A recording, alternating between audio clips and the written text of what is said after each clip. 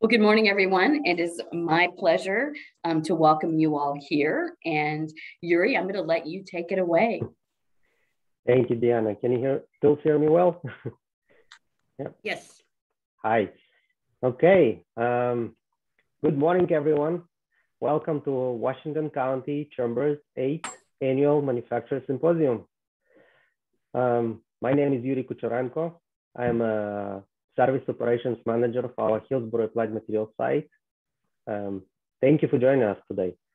We're very excited to hear from some great speakers this morning. But first, the Washington County Chamber would like to thank and recognize the 2021 Manufacturers Symposium sponsors. Our title sponsor, Intel. And if you can use the reactions in the chat to applause, or you can just unmute and applause.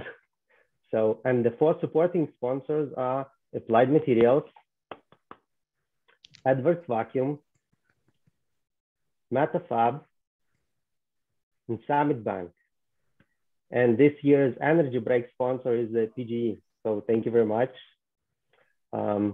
It is my great honor to represent Applied Materials today on this event. Applied Materials is a global leader in materials engineering for the manufacture of advanced semiconductors. Applied Materials innovations over the last 50 years have fundamentally changed how the world works and the way people interact with each other through technology.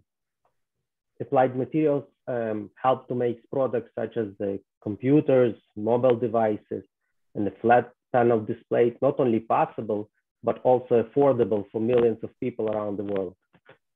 Our expertise in materials engineering is a foundation of incredible breakthroughs, turning future trends like artificial intelligence, big data, autonomous vehicles, and the Internet of Things into reality. Our engineering solutions are used today to produce virtually every new chip and advanced display in the world. And we're uniquely positioned to help make possible a better future through the power of technology. We always keep great focus on our engagement with local communities and looking for more opportunities to partner, contribute, and grow together. Now it's my pleasure to introduce Carly Ritter, Northwest Region Government Affairs Manager for Intel. As a diamond level community leader, Intel has long been a strong partner of the Washington County Chamber and Washington County community. Their contributions to the local and regional economy include continual innovation and investment, as well as thousands of jobs created and maintained locally. We thank them for their significant contributions. Please help me welcome Carly. Thank you, Yuri, and thanks for all you and Applied Materials do for the industry. You're a very important player in the industry and the community, so thank you. And welcome everyone. Intel is very pleased to sponsor the Chamber's annual Manufacturing Symposium. And this is a really important discussion that we're going to have today, because the supply chain challenges that we've all felt over the past year plus in our lives really shines a light on how important manufacturing is. And as we find ourselves in an increasingly digital world, not just in our current virtual lives like we are here today on Zoom, but our cars, the appliances in our homes, our communication devices, everything digital runs on semiconductors. And in case you haven't heard, there is a global supply shortage of semiconductors, and we're feeling it in all of our lives in many different ways. And as the American leader in semiconductor manufacturing production, Intel is doing its part to support the domestic semiconductor manufacturing and addressing the global supply shortage of chips. But Intel can't do this alone. And to address the scale of the shortage, we'll take all of our partners, both in the public and private sector, including our 500 and counting Oregon-based suppliers, to work together to accelerate investment in semiconductor production. And earlier this year, our CEO, Pat Gelsinger, outlined the company's path forward that really doubles down on our internal manufacturing network, which really sets us apart from the other leading semiconductor manufacturers. And our CEO has big plans ahead for Intel. And this is really good news for Oregon. Our CEO calls Intel's operations in Oregon its crown jewel because it's the heart of Intel's research and innovation manufacturing. And we've recently added another jewel to that crown at our Ronler Acres campus in Hillsboro. Mod 3 Fab is a more than $3 billion investment that will provide over 1.1 million square feet of semiconductor manufacturing capacity. And these types of investments, as we know, create thousands of jobs for the local economy. Out at Ronler, we have over 3,000 skilled trades working on Mod 3, and they've recently achieved an incredible milestone, recently logging more than 10 million work hours on that project, which is just incredible. So even as the new decade has ushered in dramatic changes and increased global competition, Intel is confident that Oregon will remain the heart and home of its global manufacturing innovation leadership, and we are optimistic that the best days for Oregonians are ahead of us. So with that, I'm pleased to welcome our keynote speaker for today, Lisa Anderson. Lisa is the founder and president of LMA Consulting Group, Incorporated, a consulting firm that specializes in manufacturing strategy and end-to-end supply chain transformation that maximizes the customer experience and enables profitable, scalable, dramatic business growth. She has been named in the top 46 most influential in supply chain by SAP, a top 40 B2B tech influencer by the Arceti Group, and a top 50 ERP influencer by Washington Frank. Lisa recently published Future-Proofing Manufacturing and Supply Chain Post-COVID-19, which is an ebook on successfully emerging and thriving post-COVID-19. Thank you for being here with us this morning, Lisa. Excellent. I'm looking forward to it here. I will share my screen. Okay. All right, so you'd have to be hiding under a rock to not be experiencing some supply chain issues and disruptions. They're worldwide and global. One of our clients is typically speaking ahead of the pack and moved manufacturing most of their manufacturing from China to Vietnam prior to Vietnam becoming popular. And that particular client I was talking to last week, and they are in the process of moving 80% of all of their manufacturing out of China and Vietnam to North America. And they plan to have it complete within the year, if not sooner. And they see that as critical to their future success. So how do we get to this point? And we're going to talk about not only how we got here, but where do we go from here and how can we be successful as manufacturers moving forward? So this shows, it's a very simplistic, old-time view of what supply chain management is. Thought we'd start with where we came from. So from our customers, we pull through distribution, generally speaking, have manufacturing. This is, again, very simplified. And we have suppliers. So this is where we started. And then what we've done is we went global. So now we have manufacturing, distribution, logistics, transportation surrounding the world, many connection points. It's become extremely complex. And this is what has led to the severe supply chain disruptions we're having today with the pandemic. So our global supply chain has been completely disrupted. The picture on the left shows how the stores looked in the beginning of the pandemic when everything came to a screeching halt and we had panic buying, those types of things going on in the consumer realm. In essence, this is representative of an unprecedented volatility in demand.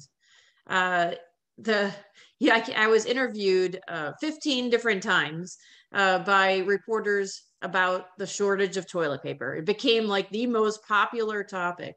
How can we produce some more toilet paper out there?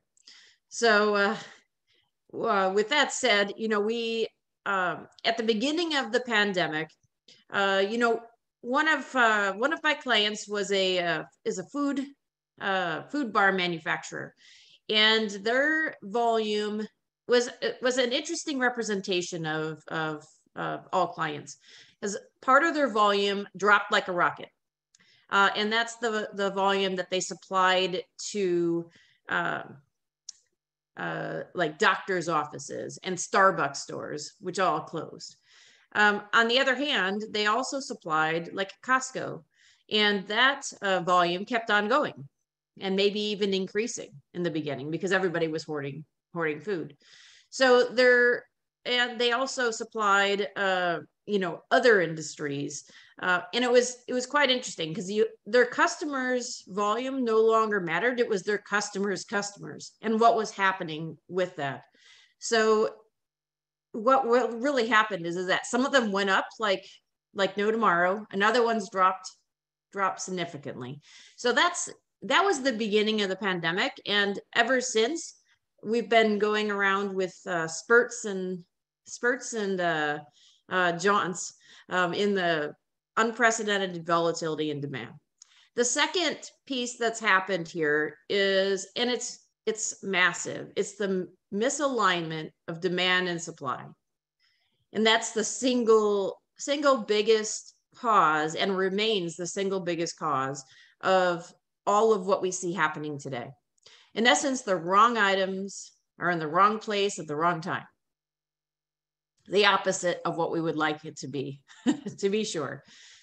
So in the beginning of the pandemic, I'll use a consumer example to just be able to explain this. So at the beginning of the pandemic, it was like March, at least for the US. Asia was down prior to that because they were locked down earlier. So they stopped producing in Asia. And our economy was doing great. We were buying all sorts of things. Then in March, we came to a screeching halt and locked down. The clothes that were on container ships to be sold in malls, like no one was going out or like online. People started buying online, but not clothes because they weren't going anywhere. So, they were bringing in all the summer season clothes, and no one was buying any clothes.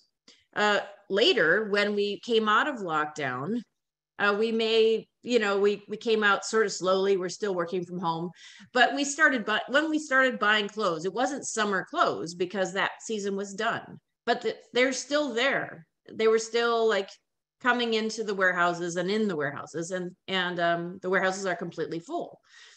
So it's challenging. And in the meantime, China was shut down, so they weren't producing.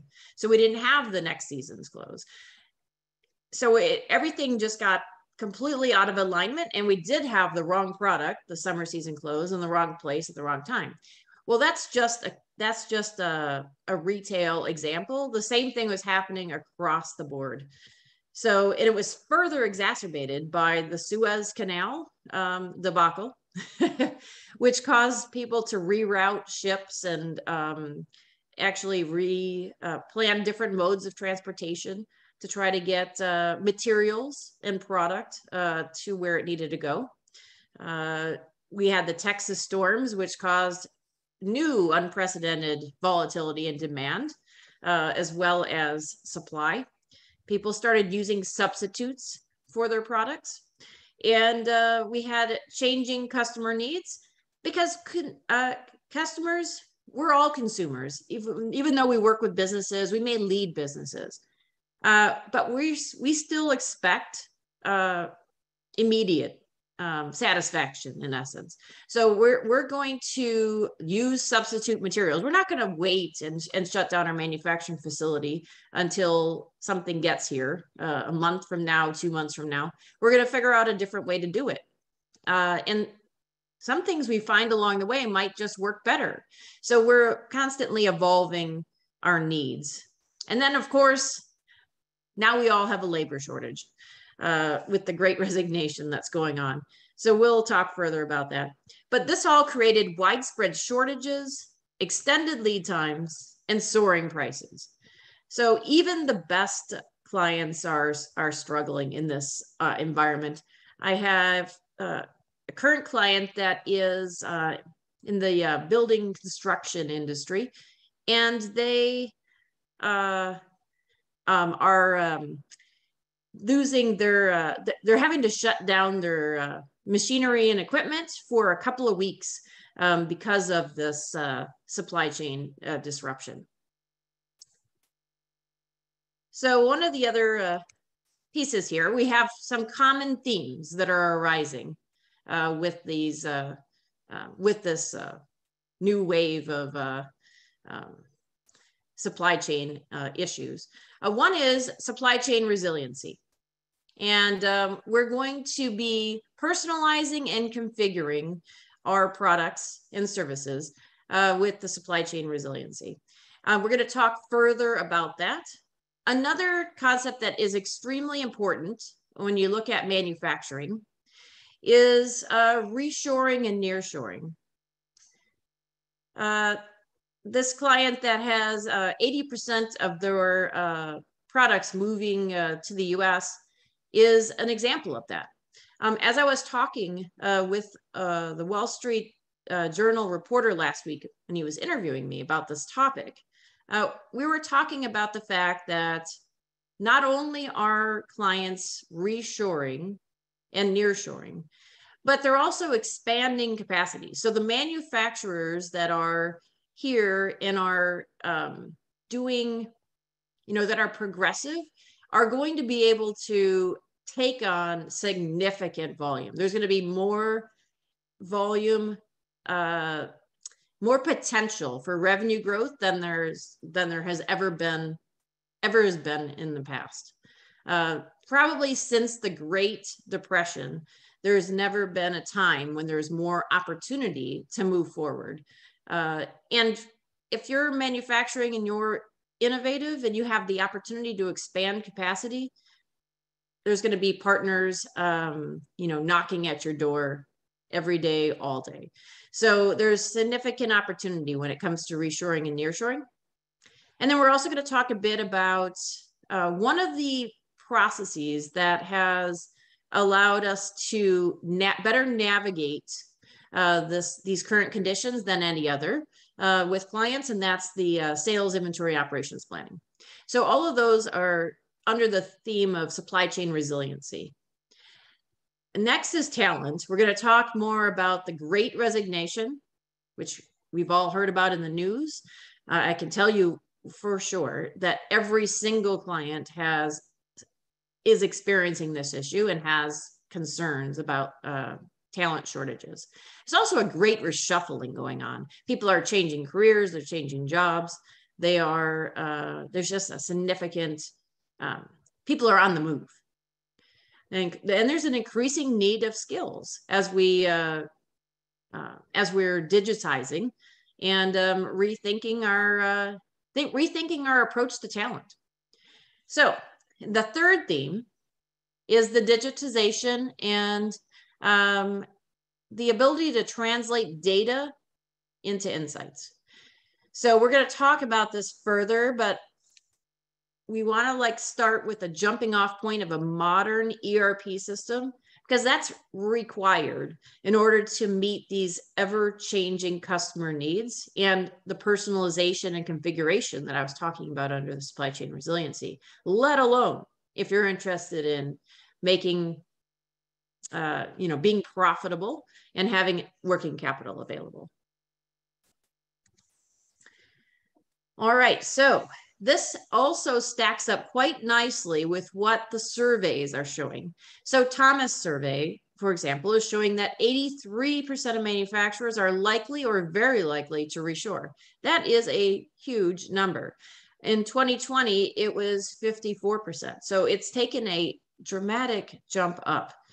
And this is this is absolutely what we're seeing across the board with clients. They are expanding capacity. They are moving, reconfiguring their supply chain.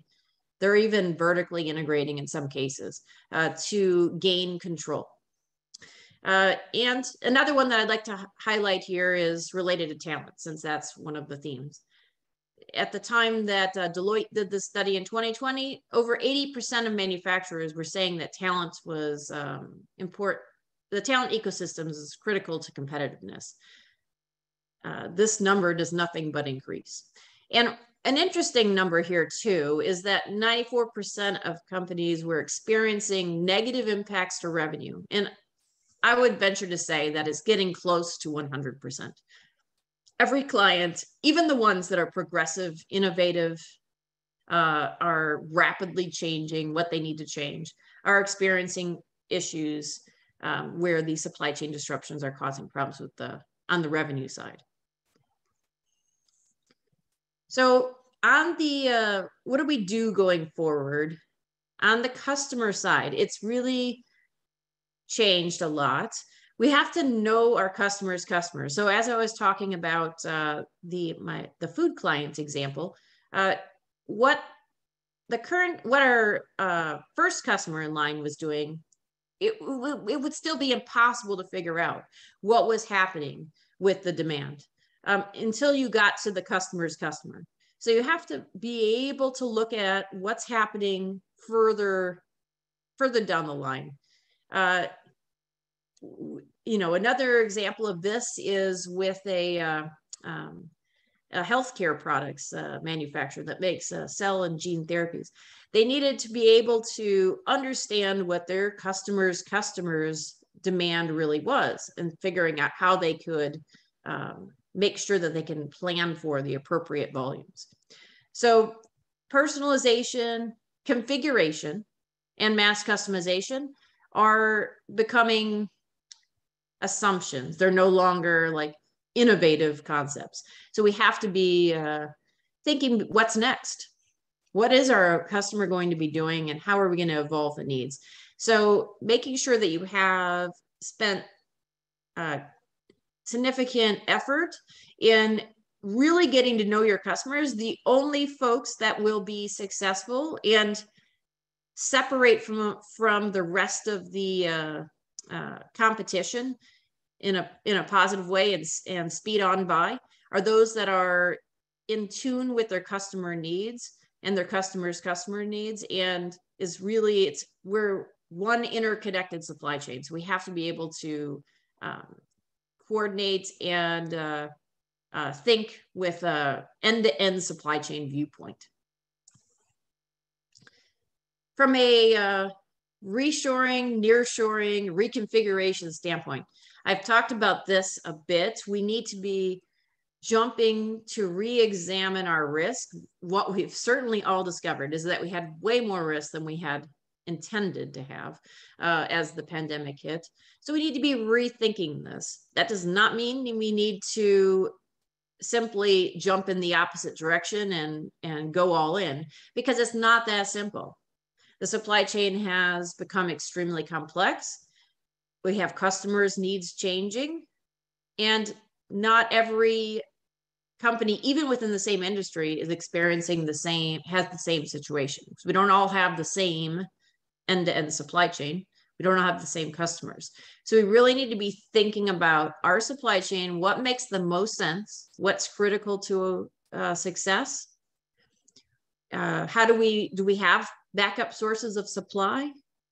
And if we do, are we using those backup sources of supply?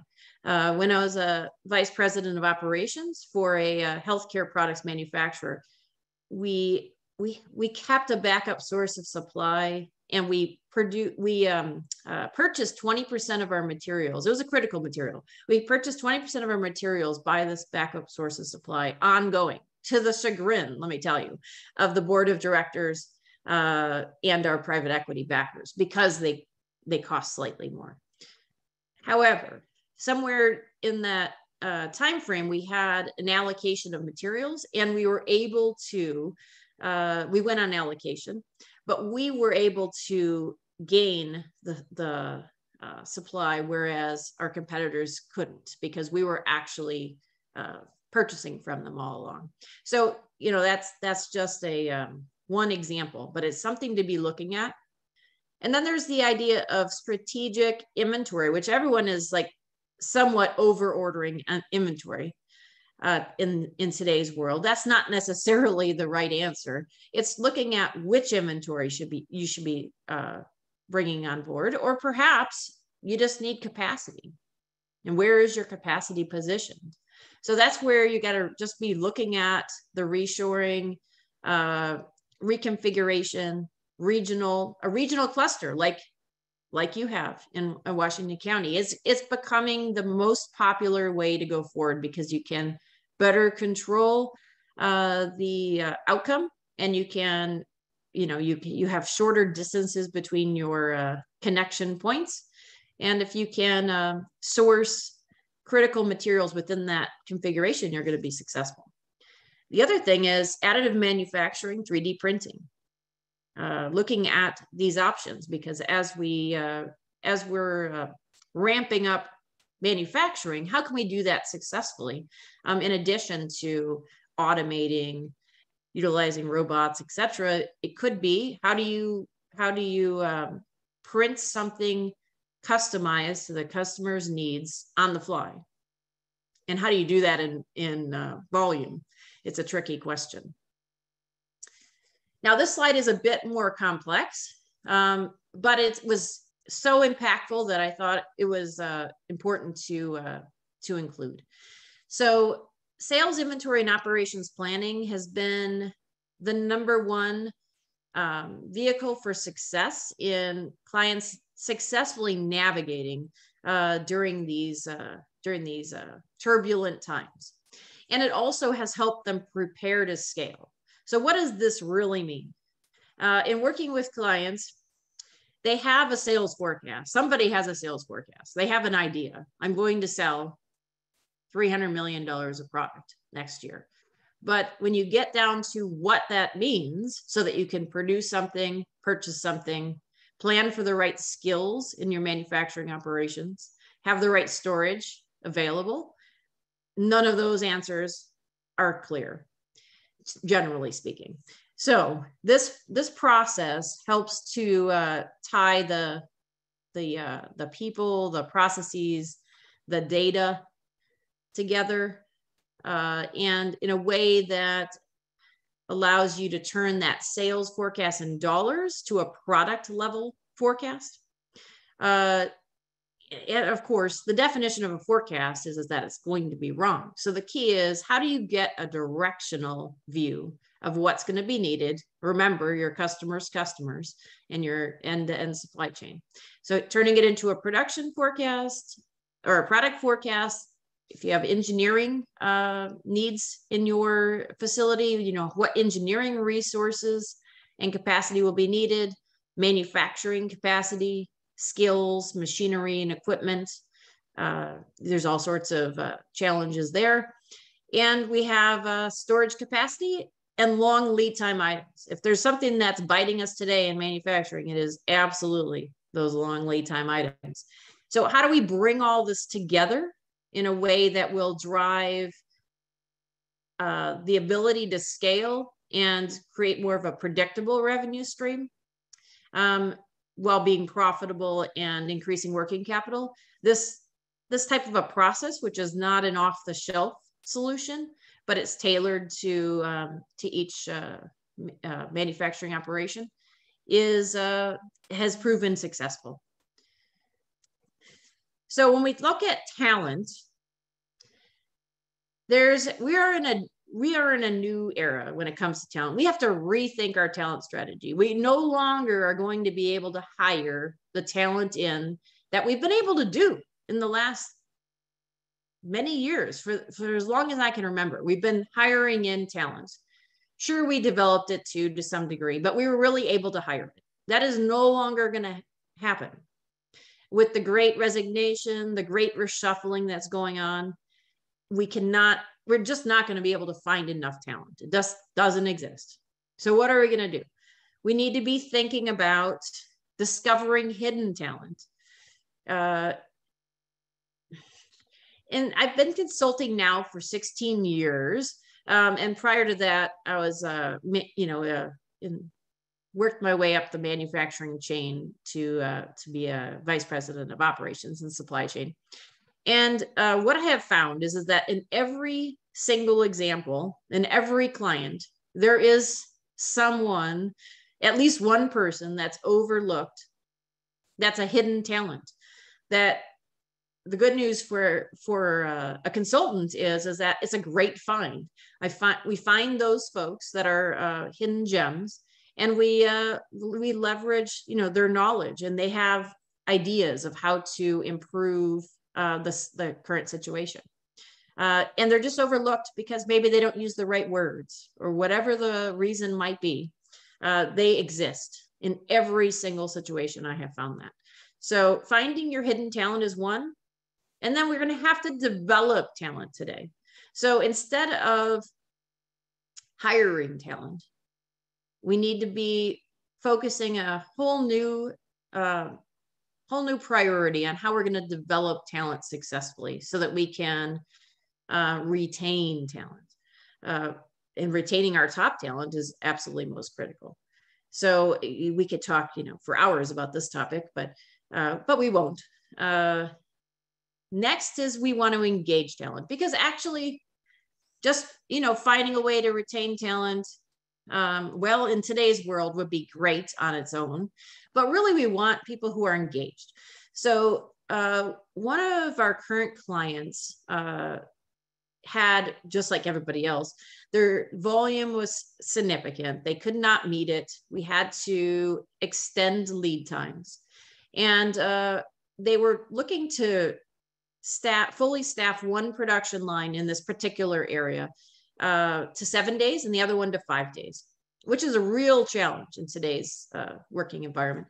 And they were successful in doing that by engaging the employees that were currently working on those production lines, engaging them in the process, explaining what was happening, why it was important, taking their ideas, and then those folks recruited for them. So they found family, they found friends, they put the word out, and we're 100% staffed in this particular area, which is, as you all know, quite the miracle.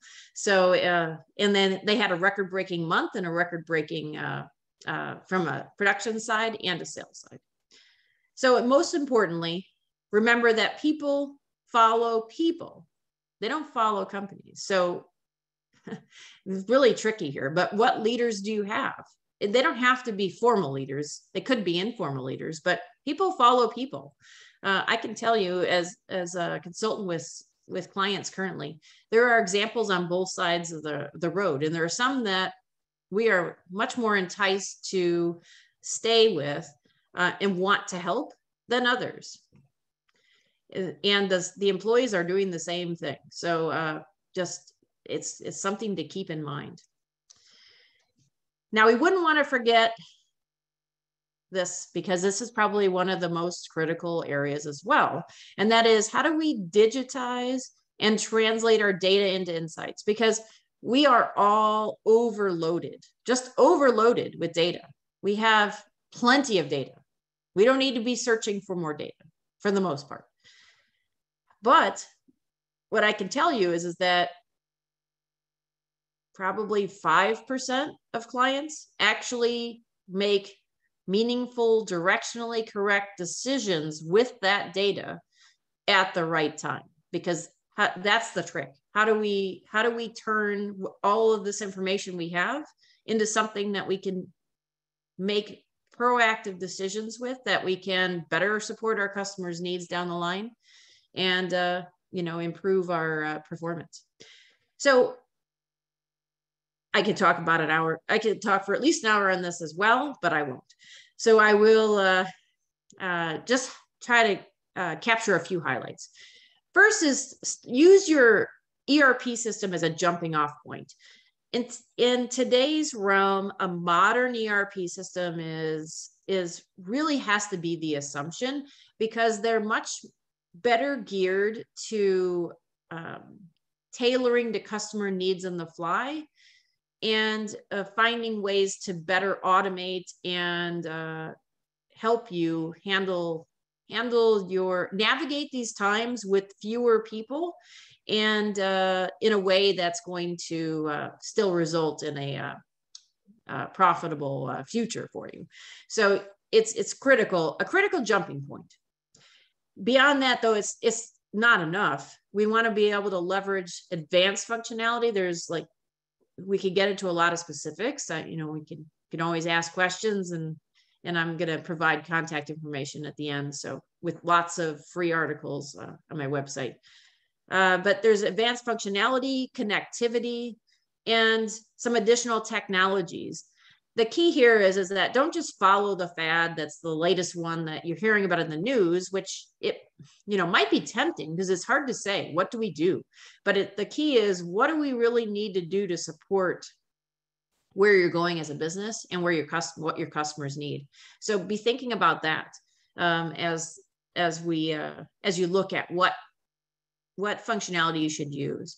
And then be thinking about your data, because as I said, clients, if there's anything that they all have in common, it's that they all have a lot of data and they don't utilize it to make some critical decisions. So be looking at your data and figuring out how you can turn data into insights. And then as you get to that point, you can then pursue predictive analytics and some of the more advanced topics. But let's just start with making good decisions that'll get us moving in the right direction, and then we can accelerate that. So to wrap up, the question on everyone's mind is, how long will it last? I get calls frequently from I was on Fox News a couple of weeks ago, and they were asking the same question: how long is this going to last? So I can give you the commonplace answer of 2023, 2024, but the real answer is we're in a new and next normal. Maybe we should call it an unnormal, because it's not going to get back to any sort of normal. In essence, customers are continually evolving their expectations, and we are reconfiguring supply chains at a rapid speed. And those that succeed are going to find a way to be resilient, gain talent, which really means retain talent and engage talent, and that can digitize and turn data into insights in a way that'll allow them to not have to be thinking about 2023, 2024. They're going to be successful today, and they'll be set up to carry to the future. So I wanted to leave you with a special report that's emerging above and beyond, some insights on just these topics from Manufacturing Supply Chain Technology Executives. As a free special download. Feel free to sign up, and you also can sign up for newsletters, and there's a plethora of information surrounding these topics. And I will provide contact information so that you can follow up and gain access to all of these resources, whether they're the blogs, videos, etc. And I would be happy to take questions. I see that we have some in the chat. Do you want to, does somebody want to prioritize them for me? Or? Thank you, Lisa. Yes, so we do have a few minutes for Q&A. Sarah and I will be monitoring raised hands as well as the chat. Sarah, do you have are there some questions in the chat? Round numbers, but the cumulative. Yes, we have one from Bruce Coleman, the city of Sherwood. More than one person representing you. And if I could remind people to please mute if you're not speaking. We're good. Thank you.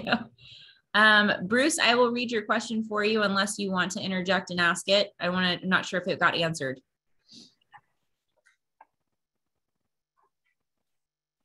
You can ask it. Thanks. Okay. All right.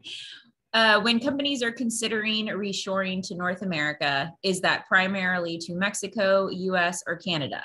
If US, are you seeing trends within US where manufacturing is reshoring in terms of regions of the US? So all of the above. So folks are reshoring to North America. So what I'm seeing is that it depends on the industry. It depends on your requirements. So what type of, is your product bulky? Is it heavy? What kind of transportation? If it is, it may be you would want to put it closer to your customers. So you may not go to Mexico. If it has a high labor component, they're looking at Mexico.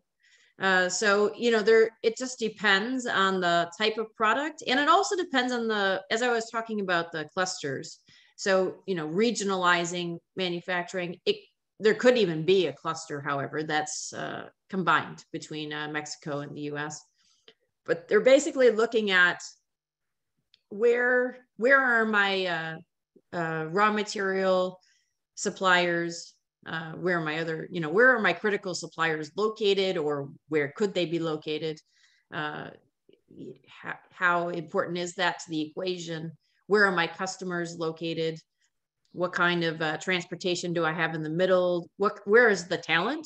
Because there are certain industries that have, like, for example, in Southern California, is historically had a lot of aerospace and defense. So as does Washington. And so, there's clusters of talent in those industries. So there's no one right size answer, but what we're seeing across the board is that they're looking at the total equation. And of course, they're looking at costs. So, high priced areas, less likely to attract companies than areas that have lower costs. However, if your regional cluster happens to be in a completely different area, you may reconsider. So unfortunately, it's a multi-angle problem, but they're reevaluating everything. And for the first time ever, they're saying, where should we go? Good news is the world is our oyster, but North America is where they're going.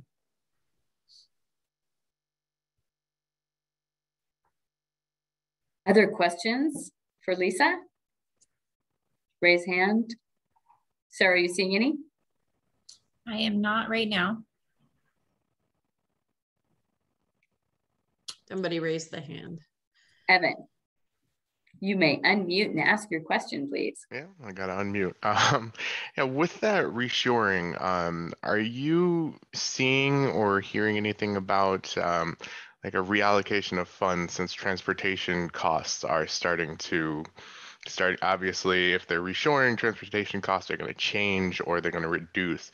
Are you seeing anything about reallocation of funds towards manufacturing process, towards other aspects of that manufacturing process? Yeah, absolutely. I guess, how do I put this? I guess clients are becoming smarter, if you will. So they are looking at more and more, they're looking at the total cost. Actually, I had several executives of some large companies say that when they first offshored, they were, it was a board requirement, they thought they would try it. And they found that many times it didn't actually achieve the benefits they thought it would achieve in the first place, but they were already, there. So then they had a new set of challenges to deal with. So over time, folks have started looking more at the total cost. And that does include things like transportation costs, inventory carrying costs, IP, those types of things. So they are looking at how do I bring, of course, they're looking at how do I best service customers in a way that's the most profitable. So, would have the least total cost. And so they are looking, for sure, they're looking at investing in manufacturing capacity. They're looking at investing in partners, because it's not always fast enough to just certainly to build a new plant, because that takes time. So they can expand more quickly. They can partner with people who already are producing like products, or at least for part of it. So they're looking at all sorts of avenues, and they're much more willing to invest in, well, at least the more progressive clients are investing in talent up front. So they're hiring on people, they're investing in technology, and they're investing in like automation, robotics, manufacturing capabilities before they have the volume, which is something that hasn't happened in the past. I'm seeing that more and more, and it's paying off because they are prepared when the the next disruption occurs, and people are coming. They're coming to them and they're staying. So I don't know if that does that answer your question? Yeah, that answers it pretty well. As well, on top of that, because as you were saying, I'm just coming up with more questions. I don't know why, but that reallocation of funds, when you say that they invest more into their people, are you seeing that into retraining? And is that entire model shifting for the idea of, a future pandemic may be coming? How do we pandemic proof our processes? Yes, I'm seeing that as well. So that there's several questions in there, and I think they're quite important. So I'm seeing them invest in, well, they are still investing in hiring people, certainly, but they're also investing in developing people, and that can be mentoring, which is more time really than anything else, but mentoring, training programs, conferences. How do you provide experiences to folks? So they're definitely starting to invest more in people. I'm also the president of the Association for Supply Chain Management in this area, and we're seeing an influx of progressive companies that are saying, you know what, I want to get everyone up to speed on on the basics of supply chain management and how to production and inventory control and those types of topics. So seeing a wave there, and also on the consulting side, definitely seeing a lot of clients that are looking for mentoring, along with like, how do we set our supply chain up for the future? How do we implement a sales and operations planning type of process that'll work for us? And how do we get all of our people up to speed so that we can sustain this successfully and involve them so that we can retain them? So I'm definitely seeing a lot of investment into people across the board. And I forgot your second question, but it was pandemic proofing the processes in the future. Yeah, they're definitely looking at they've become risk adverse now. So in a way, they've gone more to the other side than they really even should, because they're expecting every risk to now happen. So they're saying, like, what if the worst happens tomorrow? What are we going to do? So they are absolutely thinking those things. And then they have to come back to reality and say, okay, now where should I invest? Where should I invest the funds that I've allocated? So I see other folks with questions. Do you guys want to? Yes, I will just call on Representative Janine Solomon and thank her for taking time out of her day to be with us here today. Janine. Yeah, thank you so much, Deanna. And thank you, Lisa. And I apologize, I did come into the presentation a little late because I had an appointment before this, but I really appreciate this conversation. And I think I was following a little bit of what Bruce had said in the chat about automation and how that will affect future workforce. But I wanted to say that I was really excited to see Aloha high school students that are in on this meeting today. Snaps to them for being here. I am really curious about, when we talk about workforce development and workforce training, how do we show the benefits of this manufacturing job, workforce, the field to them? How do we show them that that is a field that they should get into, invest their time and training into, and how are we exciting them about this opportunity? Well, it's in the area that I live, there's actually a lot of conversation about just that topic. Because we're heavy in manufacturing and supply chain, and it hasn't traditionally been seen as the most exciting career, but that's actually really changing. And we actually did, it was kind of out there, but we actually did a course with the nonprofit that I lead as well for high school students on just this topic. But I think that one of the things is that the digitization of manufacturing in the supply chain, the automation, there's lots of different technologies that are out there that is exciting to folks, and it's enticing them to learn.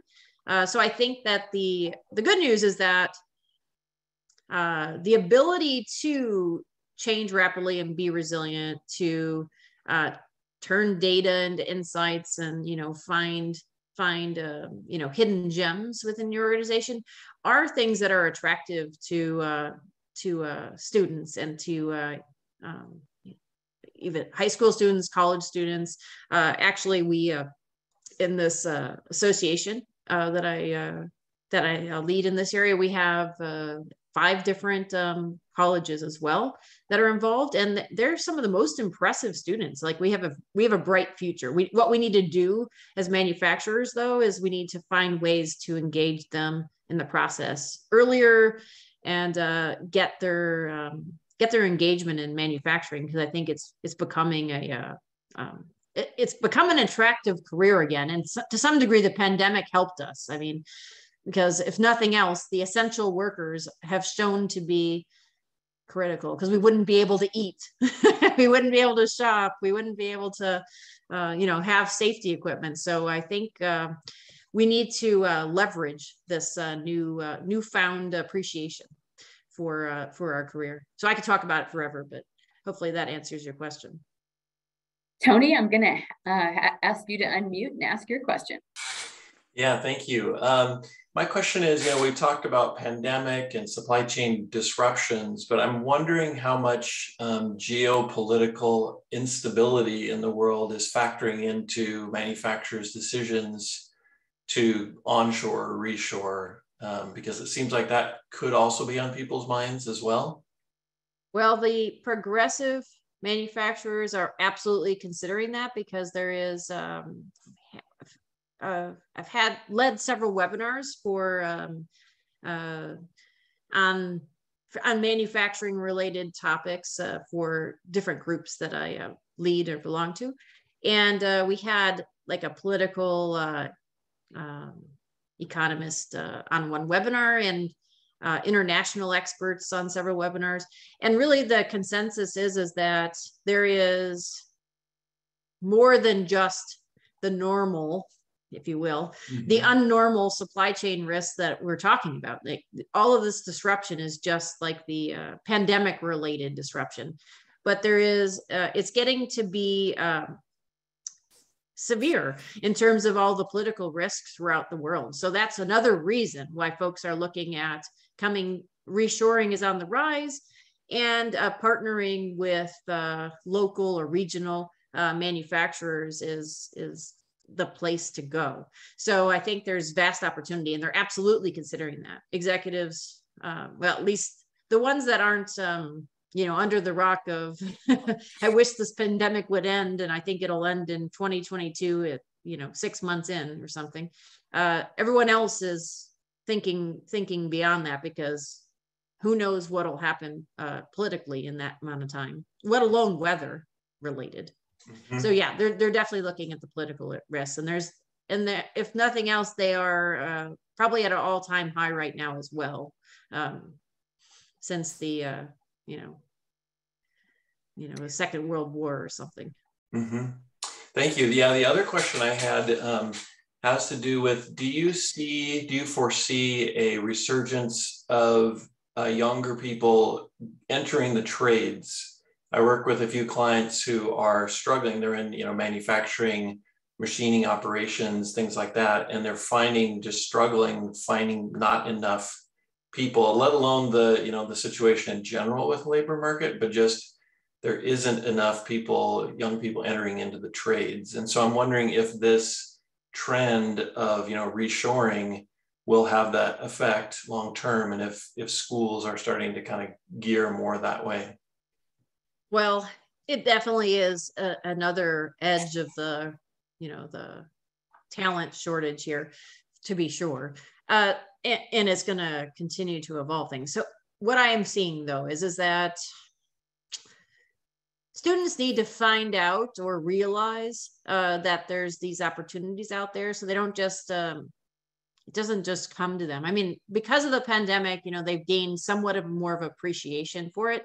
But like, for example, in this area, the like Harvey Mudd College, I've been working with them, the Keck Institute. They've been really encouraging folks to partner with business communities and understand the opportunities that are out there and how they can be really quite exciting in the manufacturing field. So I'm seeing that start to take place, but it does require progressive leaders on both sides, on the business community side, and time, which is not something we have a lot of. So, it's dedicating time to this, as well as like for example, Harvey Mudd, they took a couple of years, which I wouldn't recommend, but at the time they took a couple of years to find the right person, and they did find the right person. He's great, but to head up their manufacturing programs, and he was focused on, and they were specifically focused on finding somebody with business experience so that they could start to bridge that gap. And then there's also more and more connections with the high schools as well. So, but it does require the business community, the public people in the public space, the governmental related folks, and the academic community to come together to make this happen and to make it exciting. Yeah, no, that's true. Yeah, and I think it's a slow ship to turn, right? I mean, it's over decades, it's kind of shifted away. And so I don't imagine it'll be an overnight, resurgence of emphasis on the trades and attracting people to it. But with concerted effort, I imagine it can happen. Yeah, and one large employer in the area, one manufacturer, really needed more of the folks in the trades. And so they actually partner with the community colleges as well. And we're offering courses and opportunities where they would train folks. And, like if you find out where they are today and you give them something that, would I like to, I don't know, what their opportunities are, but work it in and out, or would I want to contribute something, if you relate what you're producing and the opportunities to learn, most people are interested in being productive and contributing to the world and it's how you present it. But then again, I go back to the need for leaders and time and that kind of thing. Okay, thank you, Lisa. All right, we've got two final questions. I'm going to go with Yuri and then Tony. And the one thing I would interject is don't forget the power of parents and getting parents engaged in students thinking about career paths and opening their eyes up to that. So Yuri, you're on. Hi, thank you.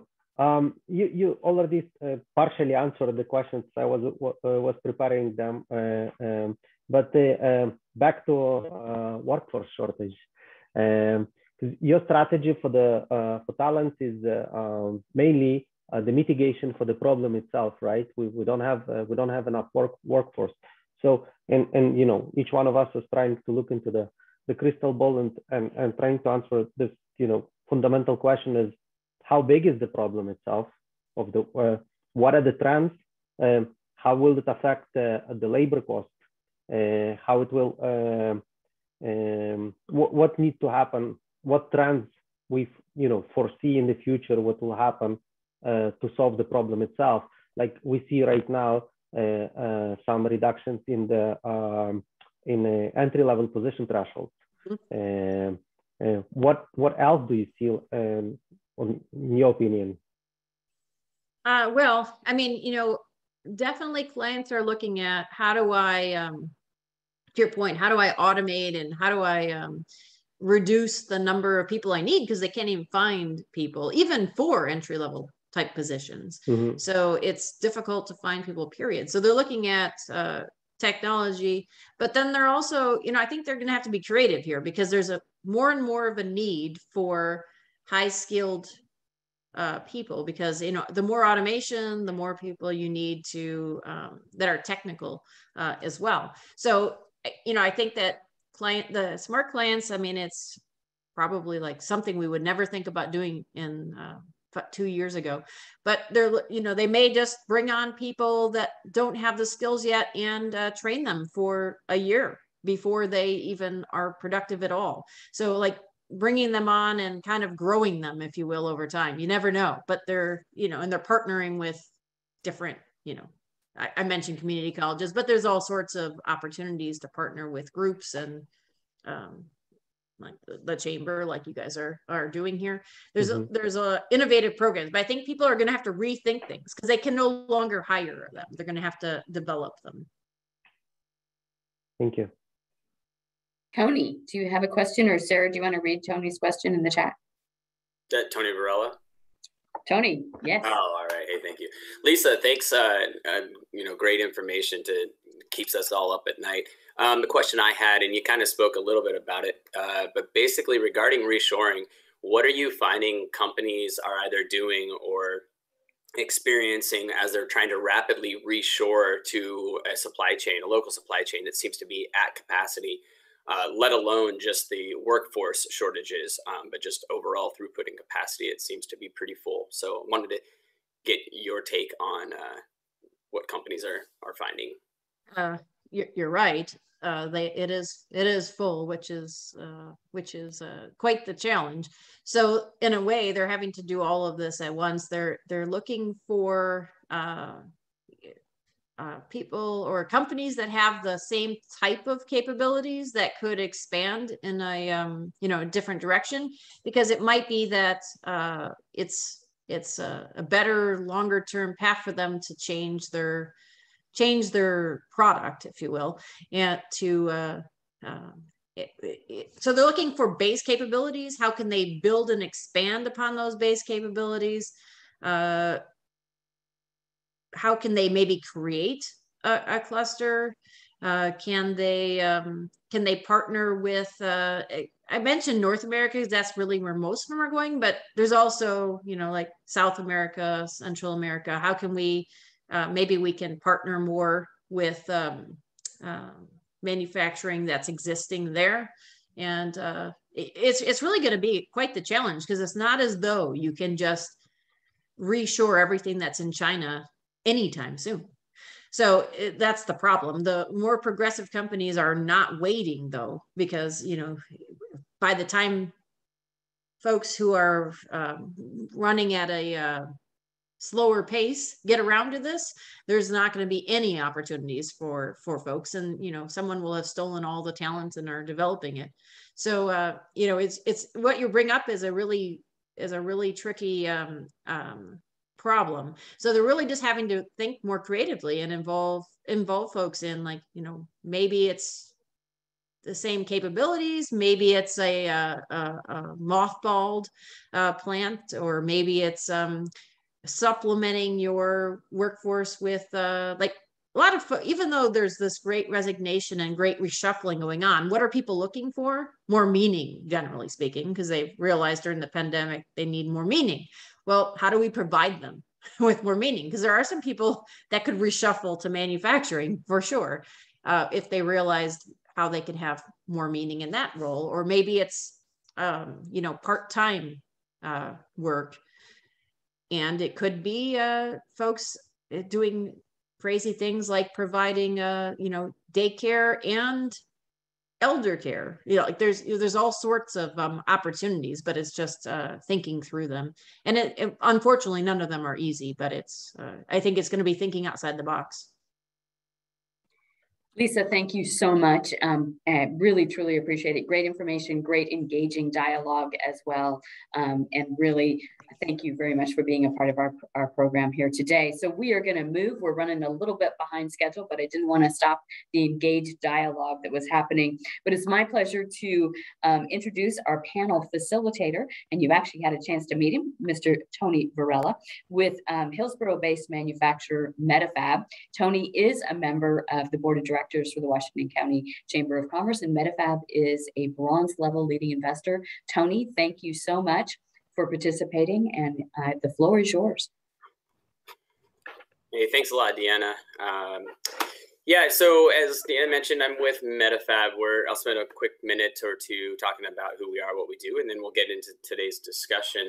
Metafab, we're a precision sheet metal fabricator. We're a contract manufacturer, which basically means we're taking building the prints of all of our customers' specifications.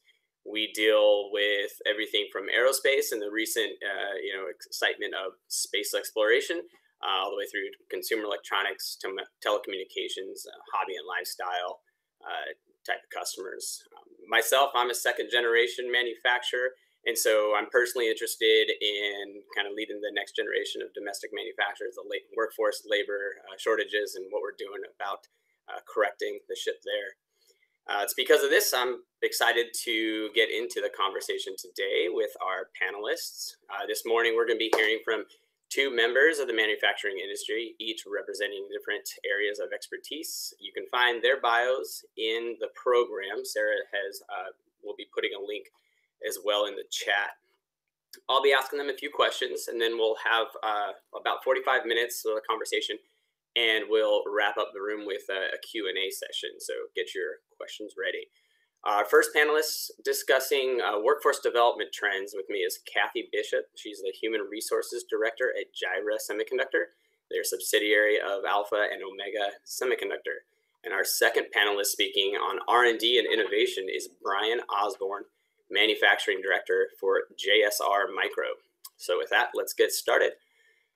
First, we're going to have a little fun with numbers this morning. So if you could please put the number of open positions you have available today in your company in the chat.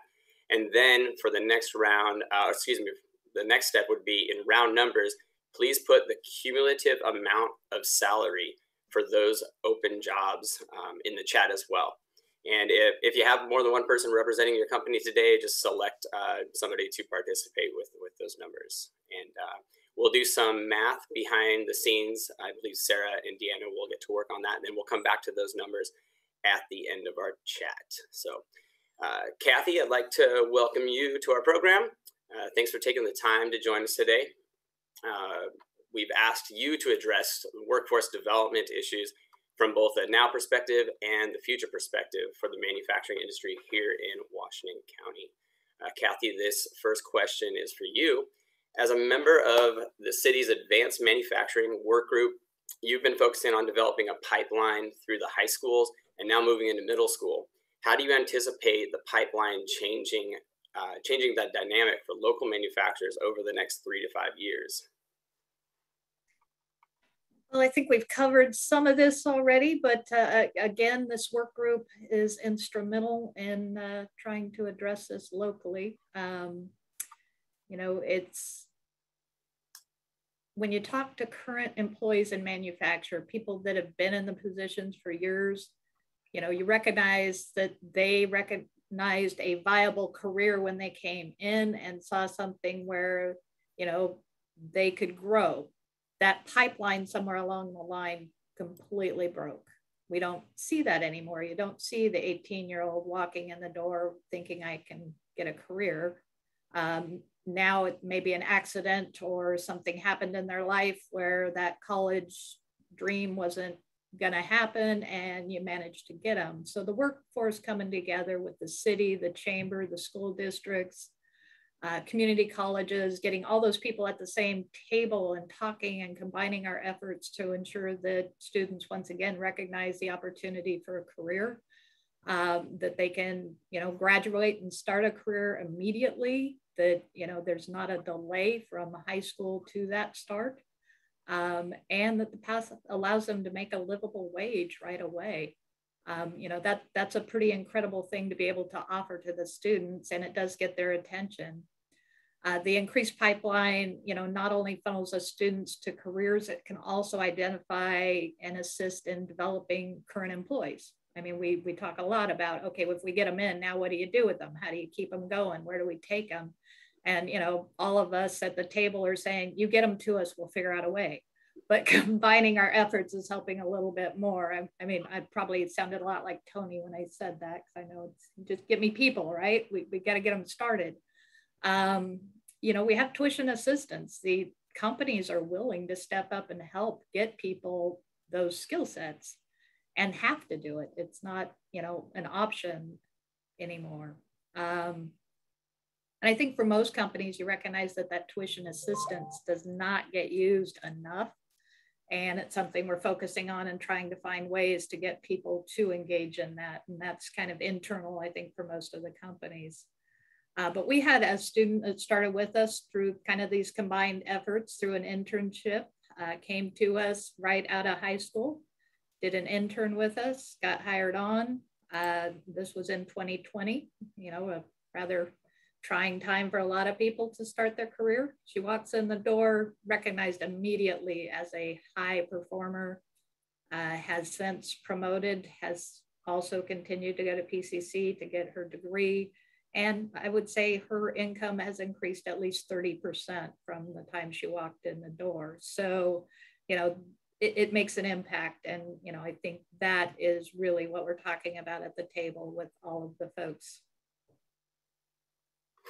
Great. You had mentioned something along the lines of that, that pipeline or that narrative breaking along the way. And I've been, working with you on the advanced manufacturing work group, and something that I remember from very early on, in one of the very early meetings, a room full of manufacturers, the question was asked, how many of our children are we talking about manufacturing with? And I don't recall a single person raising their hand of some 40 or more manufacturers. And so that's always resonated with me, and kind of reestablishing that message. And it starts with us as the manufacturers to kind of change that scene. So that's exciting work that you guys are doing there with the work group. We'll move over to Brian here. Brian, JSR Micro is fairly new to Hillsborough, arriving in California in 2019 and investing more than $100 million in your new facility. For those of us who might not be as familiar with JSR Micro, could you spend a couple minutes and tell us a little bit about the company?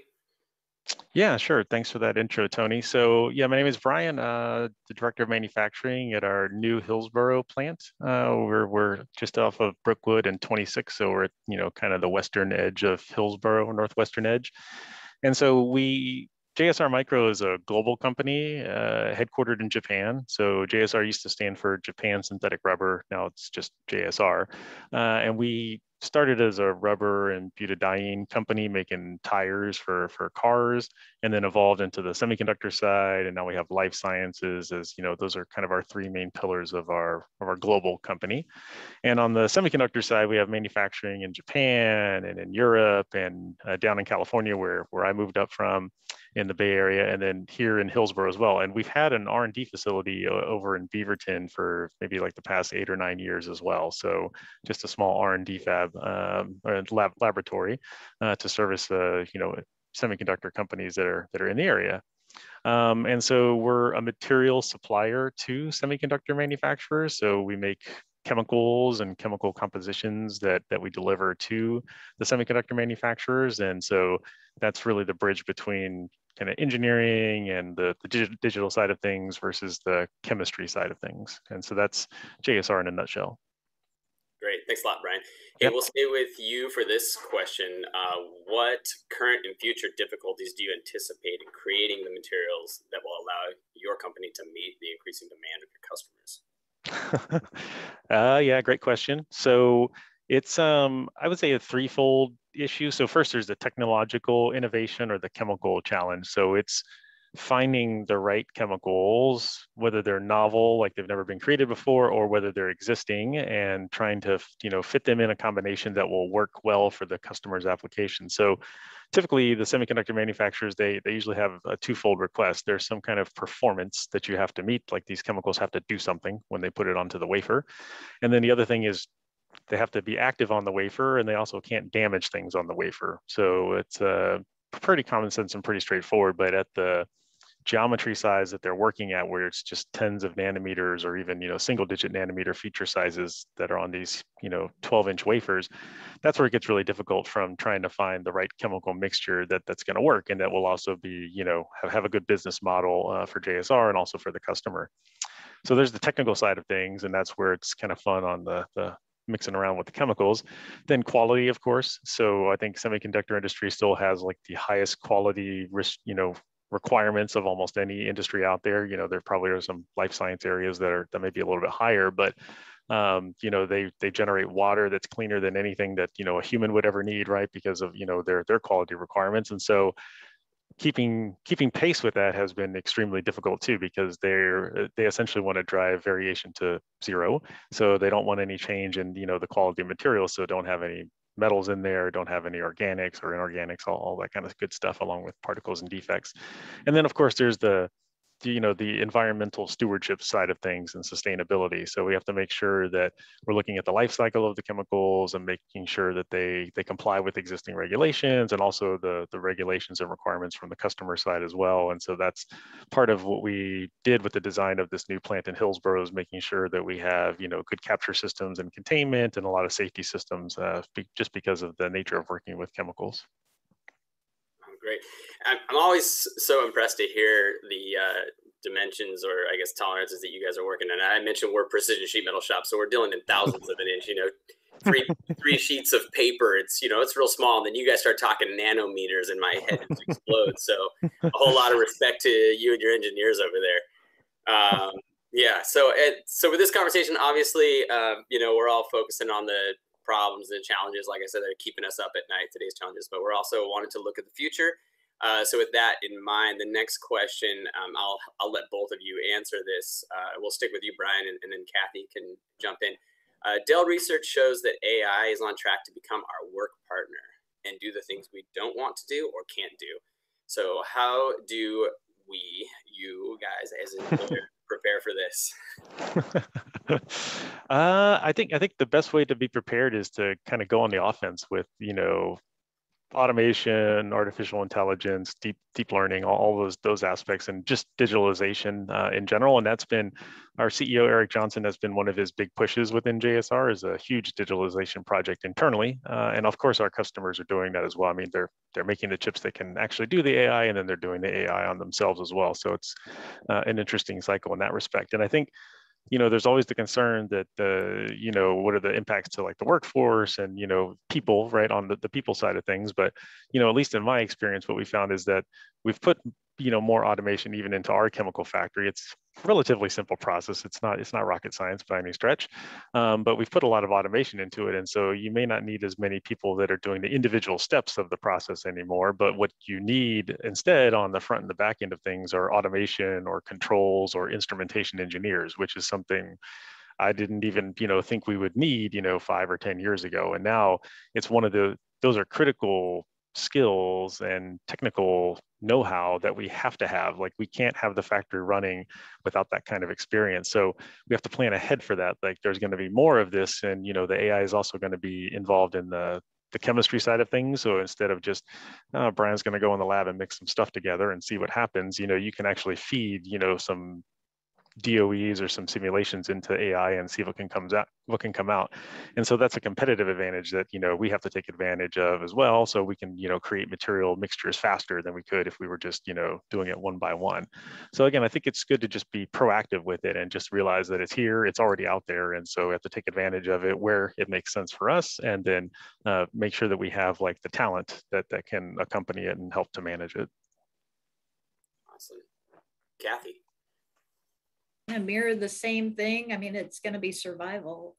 What we're seeing is we can't get enough workers. If you take all the needs of the manufacturers in the area, and look at what's predicted, there isn't the workforce to support that. So, being able to, automate and continue is going to be critical in all of us being able to do so. I think, as we look around, that's what we're going to need to do. We've never seen, in my career, I've never seen the competition on entry level. And even if you look at what we used to call warehouse positions, which were normally your entry-level position that you easily could fill, right?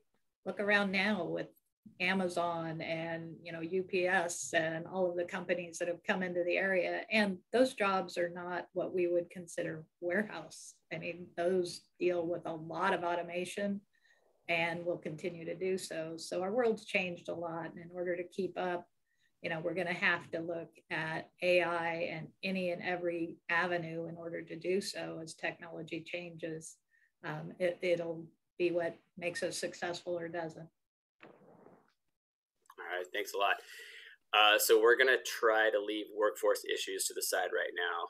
Personally, that's hard for me as I think about this next question, but we're going to do our best. So what are the top 3 challenges other than workforce facing your companies over the next 5 years? Kathy, why don't we stick with you, and then we can hop back over to Brian. Okay, I can't turn off the workforce part. I'm HR. Come on. Oh. Right. An ongoing need for talent and the ability to train them up. It's got to make the list. So it's one. Innovation and ongoing need just to stay ahead, I think, is going to be very, very difficult. But most importantly, the competition and challenge to keep manufacturing in the United States. We're seeing the trend of it coming back, which is critical. And if you look at, the challenges we've had to do so, are we able to make that change? Are we able to go back to having manufacturing in the United States and do it successfully, and competitively in a global market? That's going to be the biggest challenge. Brian. Sure. No, just okay, not workforce. Well, I mean, definitely Lisa touched on a lot of this in her keynote, but for us as well on the chemical manufacturing side, the supply chain short term is definitely a huge challenge. We have chemicals coming in from all over the United States. We have stuff coming in from overseas, and if one ship gets stuck in a canal somewhere, it can have a lot of effects. And we felt those for sure. We were seeing that. We were really fortunate, I think, with the construction of our factory, and that we started in 2019 before COVID and before the supply chain ripple effects really kind of hit the global scene. If we'd tried to build this factory now, it would take 2 to 3 times longer, just because there really aren't a lot of materials to source out there. So supply chain is definitely a huge one. Second challenge, I go back to the quality side too, because I think over the next 3 to 5 years, looking at that kind of short-term view, is there's always this gap between suppliers and the customer. They have things that only they can do, and in our industry, semiconductor, I think, basically like we were talking about earlier, and Tony, you touched on it earlier, is just the size that our customers are working at. They're the only ones that can build them, and they're the only ones that can see them. We don't build chips at JSR, and we don't have the metrology to look at the dimensions that they do. So, saying, okay, we think we're providing them with good material, but is it really? So trying to build that bridge with the customer is a constant challenge. And I think the third one, is just trying to stay ahead of trends in the chemical industry itself. So there's the environmental side, automation side that we talked about as well. And then what are some novel ways that we can approach safe and environmental and high quality chemical manufacturing that we haven't thought of before, and that we might be behind the curve on. Because this isn't just like the petroleum industry or something where the quality requirements aren't so strict, but trying to make sure that we're being doing the quote unquote smart manufacturing as much as possible is another big challenge. All right, thanks.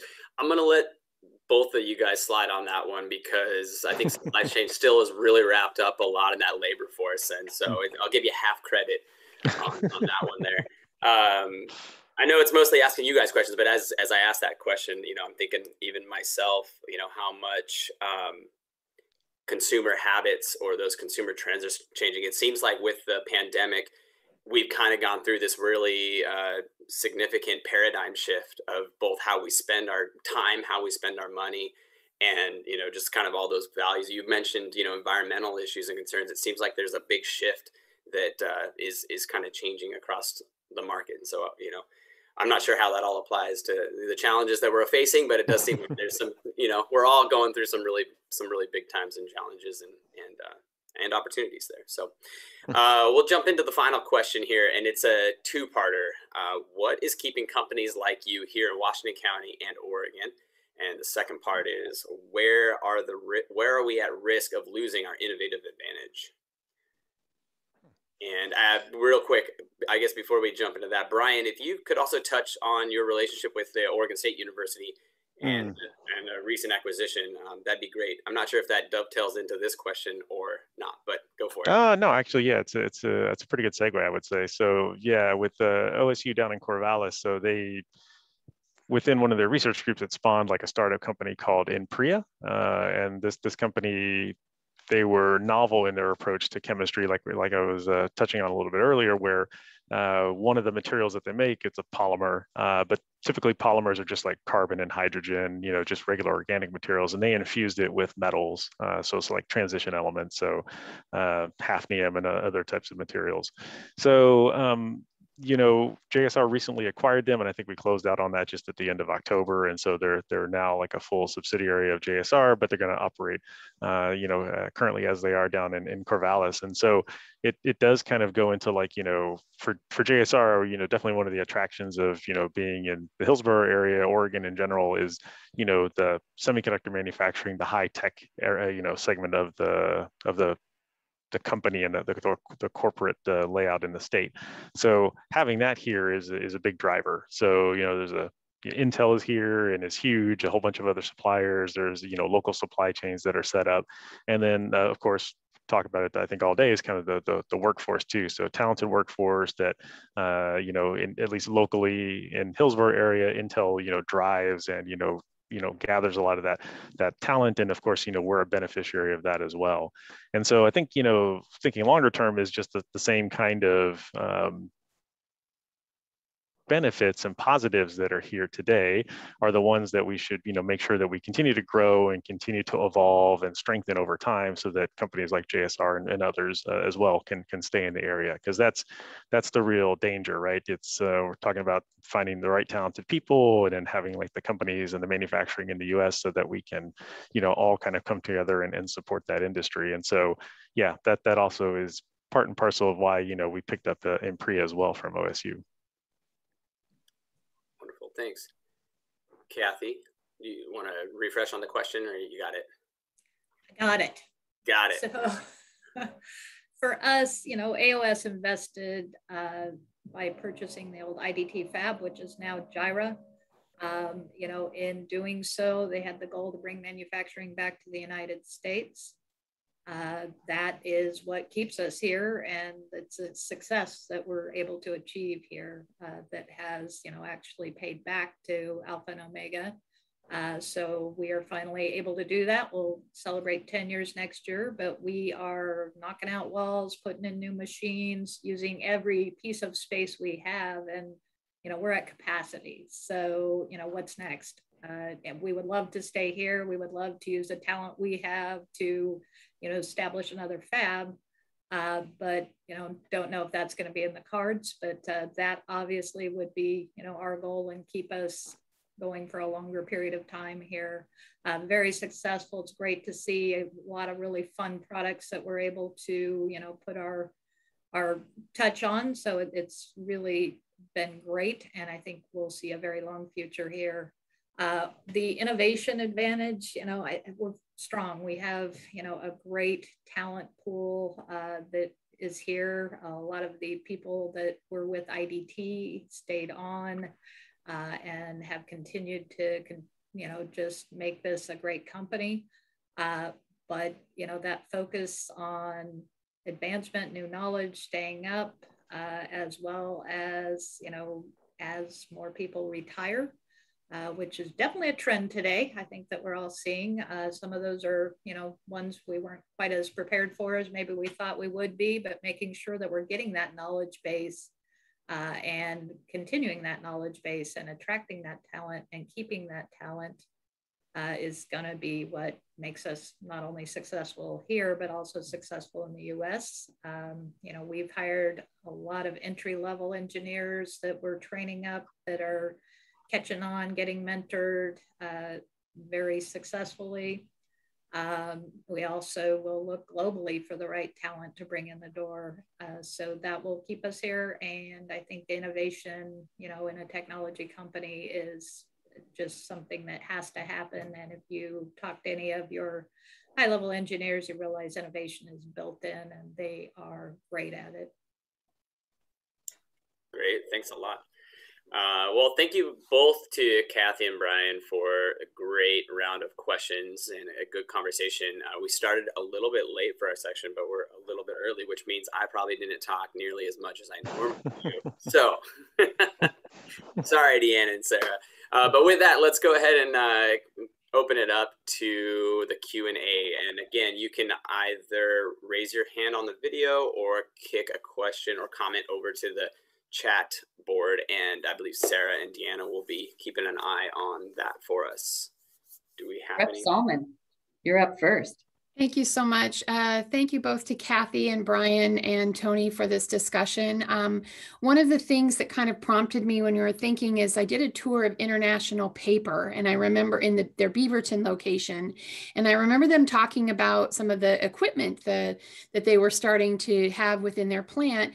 And I asked them about that workforce issue of how are you attracting students right out of high school to come work for you? And there seemed to be an issue potentially about possibly antiquated federal manufacturing laws on types of equipment for a certain age range, you know, age of students. I was wondering if that is something that is actually something that affects you or that you hear, if that's not something that we should think about as we're looking at automation and looking at all these type of innovative equipment. How are we making sure we're not missing that gap for those students that could come into this workforce? Thank you. I would love to take that question. Kathy, go. That is a brick wall we run into a lot. Not only is it an issue, you know, with the, you know, legalities of it, it's also customer based because most customers, you know, operate globally and will, in all their audits, want answers as to, do you, you know, restrict and have employees 18 or above? Do you have child labor? You know, we run into that question a lot. We've been working with our manufacturing group to try to do student actual apprenticeship programs so that we could bring them in early and start exposing and start them on a path for a career earlier. But we keep running into that same, you know, challenge of being able to hire and have people actually touch equipment that are under 18. You know, most manufacturing environments are not the manufacturing environments of old. Everybody has a lot of OSHA standards where, you know, safety is not the same issue it was when those laws came into effect. You know, and we need to address that issue and figure out a way to allow more of that. Even tours and things like that, a lot of companies will restrict those under 18 from going in and even seeing manufacturing, and yet we want them to see it as a viable career, but they haven't seen it. So, you know, it's challenging, and it's something that we really do need to address. Yeah, and I'll add on to piggyback on what Kathy mentioned. So I think the same for JSR. So I think with Gyra and Intel, they're our customers, and so we get the same feedback when we get, you know, audited from them, and, you know, like child labor laws and, you know, the US 18 or older. So for us, with typical recruiting and the onboarding, you know, starts at the 18-year-old high school level or above, and like our internships are usually at the undergraduate level and above and graduate school level. So there is that space, you know, even in the earlier stage in high school where we really don't approach it just because of that, let's say restriction, but it's just become like, it's just kind of a known thing. You just wait until they're into college, and then that's when we, you know, start like our recruiting drives and, you know, new college graduate drives and that type of push for new employees. Yeah, if I could jump in too, Kathy and I have had this conversation a few times.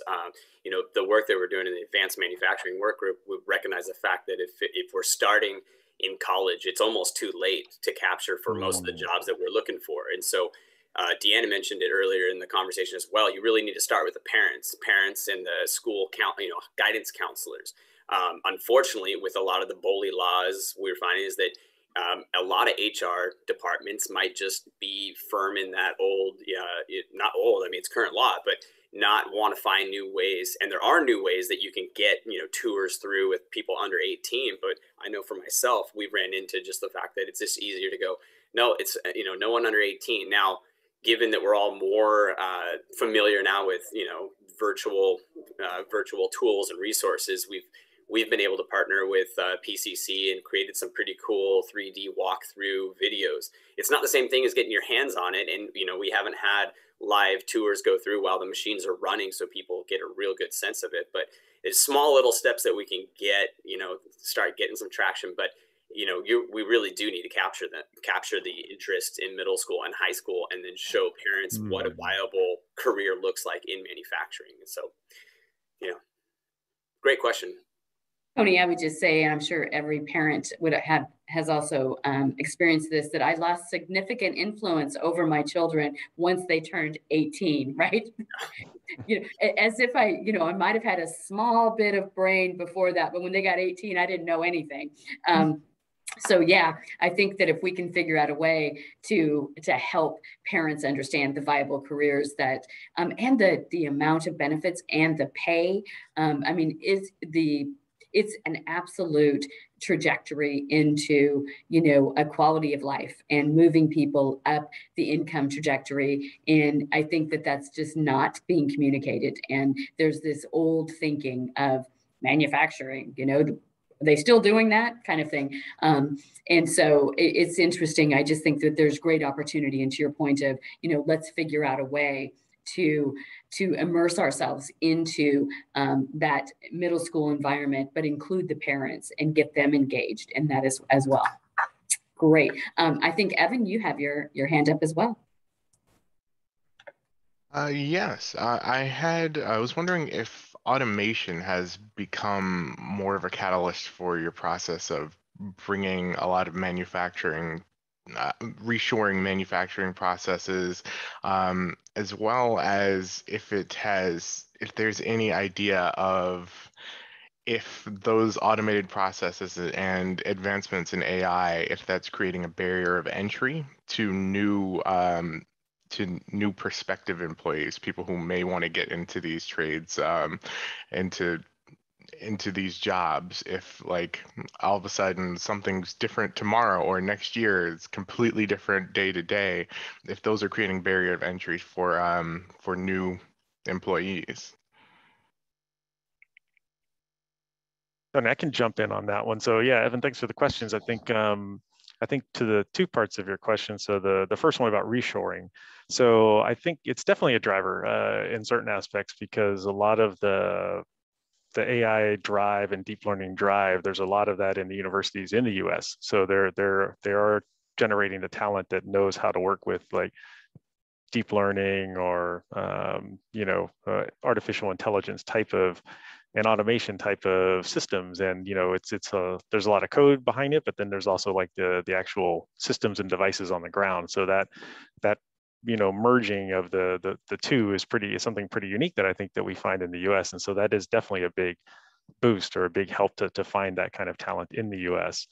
As far as like driving talent away and things changing day to day, for sure. I mean I think the area, especially for artificial intelligence, is changing so rapidly at such a very fast pace that it's pretty tough to keep up with, honestly. And you can see that I think the education system, government regulation, even like news media, just trying to keep up with what's going on, or big companies like Facebook, where they have to throttle back on like facial recognition and stuff, just because the technology is so new, and then they start putting it out there, and then unintended consequences, good and some good effects as well. For us on the chemistry side, it's a little bit more directed. So, and it's because you have pretty rigid rules on what you're trying to feed into like the machine. Like, these are the types of atoms, here's the kind of bonds that they can make, and here's what we're looking for. But it is a special technique. Like, I'm a chemist myself, but I don't have the software background. I wouldn't be able to kind of mate the two together between the AI versus the chemistry, and that's kind of what you need. And so that's another new driver where it used to be the sciences are over here and engineering's over here, and then, you know, software or computer engineering or electrical engineering is kind of its, you know, own little space. And there's a merging, I think, that needs to happen, particularly in the chemical manufacturing area. I guess I would say, I think things have changed from, you know, where it used to be very common for people to know kind of like one thing, where they, you know, may know a programming language. So then if you change, you know, the company changes something, those people go out and you hire all new people. I don't see that as much anymore. What you see are these people, I think, because technology has been around longer, they learn quicker and are able to pick up whatever change you make. And, you know, I think the talent is there. It just needs a little tweaking, and we're doing a better job with that instead of out with the old and in with the new. It just doesn't feel that way anymore. Maybe that's, you know, the value of employees has gone up.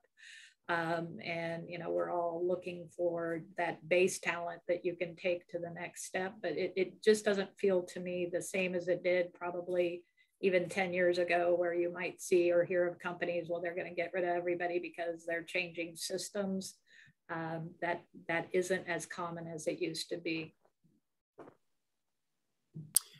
Evan, you had mentioned you know, the entry barrier for new hires in automation, and it's an interesting point. We have you know, very little bit of automation in our shop, cobots, robotic arms, and what I've actually found is the barrier of entry exists more so on bringing that technology in with the current workforce, understanding how to work with it. And again, I don't know if that's, you know, the idea that it's going to replace them, or, you know, we believe that it's called a cobot to work side by side and help throughput.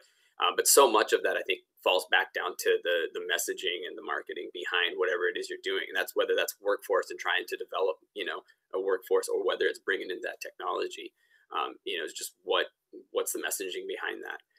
I look at the automation as it offers more pathways for vertical growth within my company. And so, but again, that falls down to me and the other leadership group of expressing that and showing people where they can grow within our company and then within the larger manufacturing realm. So that's a good question, though. All right, Sarah, do we have another question in the chat? We do, from Jim Riley with the City of Hillsborough. Jim, thanks for being with us.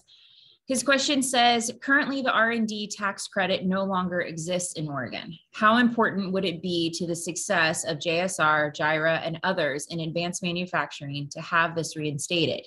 It expired in 2016, and the legislature has not renewed this R&D tax credit. Kathy, you want to go first? Do you want me to? I sure will. I didn't realize it expired. That tells you how connected I am with the accounting of the operation, but it was less paperwork for me for a couple of years, so that was good. But yeah, I mean, any of the tax credits, things like that, you know, companies can leverage, obviously helps, because that money that's, you know, you're able to save, you're shifting that to people in most cases, and in, you know, training, retraining, reskilling, all of those things. So any kind of tax credit that can be reestablished, you know, that is critical. And it's probably why a lot of the companies came into this area to begin with. So yeah, you know, I think it would definitely help. There's a lot of other assistance and things that we still need to work on, I think, as a industry, but everything helps. Yeah, and I would agree with Kathy on that one. So every little bit helps. I mean, is it like the biggest number one driver? You know, definitely not. But it's definitely a nice to have. You know, as long as it's balanced against like the needs of the community and the residents in Oregon and everything, I think it'd be fine. But I think in our other manufacturing in the U.S. is in California, in Sunnyvale, the Bay Area, and I think they still have like an R&D tax credit. And like I mentioned earlier, we're just barely a year old with our manufacturing site in Hillsborough, but our R&D site in Beaverton's been there for, you know, almost a decade now. So we've definitely been doing, you know, quite a bit of R&D locally as well.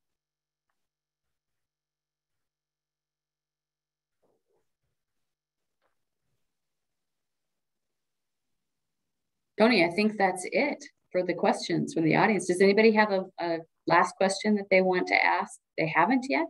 Any hands that want to get raised or question in the chat? All right, Tony. All right. I'm curious to see what those numbers turned up from the beginning of the QA. Are we there? We do have an estimate, and I'll give Zach, my colleague, credit. He helped me do some background math, so I can't take all the credit. Thanks, Zach.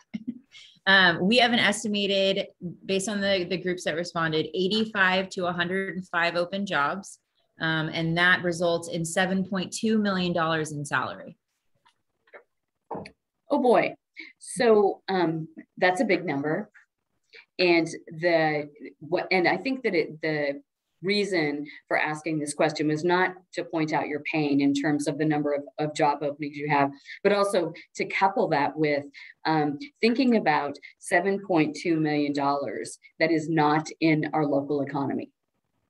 Our small businesses have suffered. This is an opportunity that $7.2 million is not in the local economy. And that is now a community economic imperative. This is not just a manufacturing industry issue. This is now a community issue, and it really requires the entire community to get involved with that, because we really have to get those dollars out and recirculating into our local economy. Think about what difference that would make. So I think this labor issue is something that is at a point of being very urgent, that we need to figure out how to solve it. And while I know that we haven't solved it today, but I think a lot of really great suggestions and participation in terms of thoughts and ideas of how we can't move some of these things forward. And I want to again acknowledge Representative Janine Salman for participating today. Obviously the legislature has a huge impact and a huge role to play, whether it's the incentives that they start and stop, or whether it's the rules that they make in terms of with BOLI and other labor laws that we need to look at and find ways to think about it more innovatively. So thank you. And Tony, back to you. Great. It's interesting to think about when it's that that total amount of money that's missing in the economy when you pull every job together and the salaries. That's impressive. I'd like to thank Kathy Bishop and Brian Osborne for participating in the panel. I think a lot of great points were brought up, so thank you very much. With that wraps up the panel discussion, and I would like to hand it over to Troy Gagliano. All right. Thanks, Tony. Hi, everybody. I'm Troy Gagliano with Local Government Affairs team at PGE.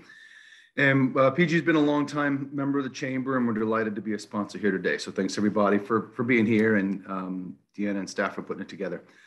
If you're not a member, I'd really encourage you to join us. This is one of the top-tier organizations. Our team's a member of at least 36 different chambers across the 2 states that we serve, and I can promise you this is one that's worth your time. They strongly advocate for the interests of local businesses, and PG and I are honored to serve on the board. So thank you. And if anybody needs a reason to talk to me to ask to be involved, I'm happy to do that. So kind of just real quick on things PGE is doing and why manufacturing and the issues you guys are talking about, matter to us. So for us, the energy business is facing some major changes in the way we generate power. So we have to continue delivering, safe, affordable, reliable power, but our customers and regulators and legislature are all pushing us to make it cleaner, and that's a good thing. PG's done a really good job of getting, close to 15-20% of our power we generate from renewables. But that's got to get bigger over the next 20 years. And it's not just us, it's utilities nationwide. And as a former wind and solar project developer, I can tell you it's astonishing and it's amazing to see how low the prices are for wind and solar. They are officially the cheapest options for us as a utility buying power and building plants. So that's another good thing. So in order to keep making it cleaner, we're going to have to do a lot of things using a variety of not necessarily new, I wouldn't say wind turbines are new, but more emerging technologies. So you take PV and wind, solar and wind. We're also going to need a lot of batteries to store electricity on the grid going forward. Also electric vehicles, all things transportation electrification. PGE has some programs that help land 5 electric school buses in some different Washington County school districts. So that's cool. So the manufacturing and supply chain things that you've been talking about are vital for us as we evolve the electric grid. So the topics we're chatting about matter to us greatly. So thank you. Just really quick, as many of you may know, the Chamber took a significant step in July and changed its name to Washington County Chamber of Commerce. And as a member of the board that deliberated that big change over many months, it was really important. And that outcome was focused on increasing our ability to represent business community in a more intentional manner. And as part of that, some changes have occurred that are important to note. And a few councils that have been created that I would encourage you to get involved with as well. One big change is the Chamber hired full-time public policy director and government relations. Zach Lindahl is a great hire, doing a good job getting us started off on that. I'm pretty sure this is the only chamber in Washington County that has that level of focus on what's happening at the county commission, the metro level. So they've got your back that way too, looking at the policy side of our world. So some of these new councils that have been included, you've got education and workforce development, manufacturing, land use and housing, energy and environment, and then transportation and mobility. So again, I'd encourage you to get involved and participate in some of those important conversations that are going on in those councils. If you don't have the bandwidth, seriously consider one of your team members participating. I promise you will gain valuable insight and it'll be worth the minimal time commitment, frankly, that's needed. So really consider that. So as you heard today, what's happening in Washington County in terms of economic development, opportunity, and job creation is certainly critical, and your voice matters, and you have a place at the table if you're willing to take advantage of it with the organization. So contact Deanna or Zach or myself if I can help with any of that too. So thank you all so much, and happy to be a sponsor today. And so to close things out, I'm looking to hand it over to Gabe Wells with Summit Bank. Thanks, Troy. Morning, everyone. Hello. My name is Gabe Wells. I'm a business client advisor with Summit Bank. Summit Bank was founded in Eugene in 2004 by a group of local business owners that had a desire for a community-focused commercial bank. And since then, we've grown to add an office in Bend in 2015, and then opened our Greater Portland operations in 2019. Since that time, we have been a proud member of the Hillsborough, now Washington County Chamber. We provide full service banking, lending, and guidance to our clients. And from our founding through today and into the future, we have been and are committed to serving Oregon and Southwest Washington-based businesses and nonprofits through direct access to a team of local professionals, top-notch digital banking, and creative and flexible lending options. We're proud to be Oregon's business bank, and we are proud to be a member of the Washington Chamber of Commerce. So on behalf of the Chamber, I want to thank you all once again for joining us this morning for the 8th Annual Manufacturing Symposium. The Chamber cannot have this symposium without the support of their sponsors. So once again, thanks to our title sponsor, Intel, and our supporting sponsors, Applied Materials, Edwards Vacuum, Metafab, Summit Bank, and our Energy Brain sponsor, PGE. Thanks again to Lisa Anderson, our keynote speaker, and thanks to Tony Varela for being our panel facilitator, and for our panel participants, Kathy Bishop and Brian Osborne. Thanks to everyone who joined us this morning, and we hope everyone has a great rest of the week. I'll let Deanna close this out. Well, excellent. Thank you so much, Gabe. And again, thank you all for your time and participation. Always a lively and educational conversation with our manufacturers. Truly a very important part of our economic ecosystem here in Hillsborough, in Washington County, in the region, and the state of Oregon. So really appreciate all of your investment, your dedication and loyalty to Oregon. Thank you very much. Have a great rest of your day.